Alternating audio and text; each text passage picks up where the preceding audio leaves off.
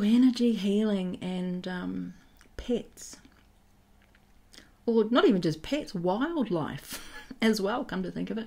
But the family member pets that we've had over the years, we had the dogs, chickens, cockatiels, mice. We even had a cat there for a short period of time. The dogs that come to visit from the street, the horses that we have around us. Everything, you know, from a massive horse to a tiny little mouse. You can use energy healing on your animals. And Sherbet, he was one of our dogs, Sherbet and Cashew. And they were both 16 when they passed over, a couple of years apart from each other. But Sherbet loved energy healing. And he got to the old age where he would limp. He had arthritis and, you know, all the stuff that goes with an older dog sometimes. He was only a small one. He was a Pomeranian. So I'd turn my hands on, I'd hold my hands out, and Sherbet would limp over and he'd just fall into my hands and fall asleep there, but he loved it.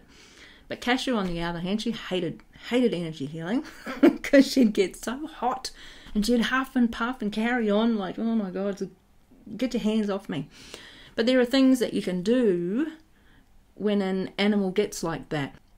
And I'll tell you what, after Sherbet and Cashew did pass over, just growing with this whole energy healing experience, and the more you use it, the more you grow. It is a big growing space that just expands your consciousness, expands your awareness, expands the abilities that we've all got access to, but many of us don't use.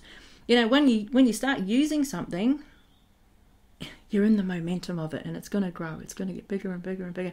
And for me, energy healing has done just that. So when Sherbet passed over, I could tune into his energy still. Because our physical body dies, our energy still goes on. So our spirit, which is energy, continues. So I could still tune into Sherbet after he had left his body. Same with Cashew after she had passed over. God, that was funny. After she had gone, she hung around the house for a few days because that dog just loved food. But I had to talk to her energy to help her to move on. And I've helped other people with their pets. Pets have come through and I've tuned into their energy. If you want to use energy healing for your pet or for your family or for yourself, or is even take it up to a business opportunity if you like, click on the links below. Learn some more and come and join us, and you also have access to our online community of beautiful people who are going through their energy healing growth as well. It's a phenomenal journey. We're all energy, it's what we are. So why not learn how to use what you already are?